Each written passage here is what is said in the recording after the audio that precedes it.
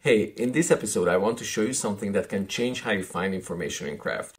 We just improved our assistant with a smart search feature. So let me demonstrate how it works. I'm working on this Craft 101 project in this document, and I want to get some inspiration from a lot of other sources. We did a lot of user interviews, so I could search for the word user interview or feedback, but I know it would give me a lot of results. Instead, I will go to the chat options and I will select the Smart Search option.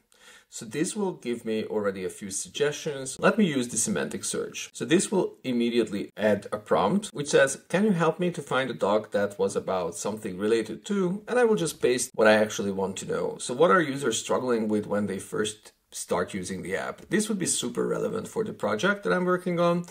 And the assistant will search for context. So it's not about keywords, it's about finding the most relevant content.